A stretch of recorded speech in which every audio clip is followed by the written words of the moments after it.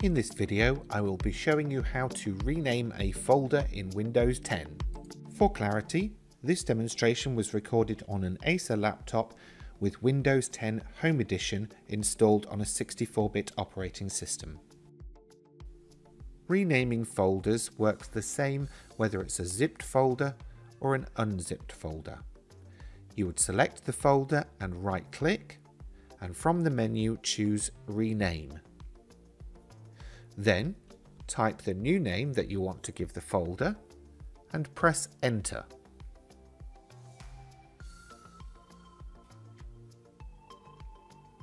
I'll show you again with the zipped file on the right. Right-click, Rename, type in the name or part of the name that you want to change, and then hit Enter. And that's it. That's it for this one. Please feel free to leave any questions in the comments below the video. Give it a thumbs up, and why not check out some of my other quick tips for Windows 10.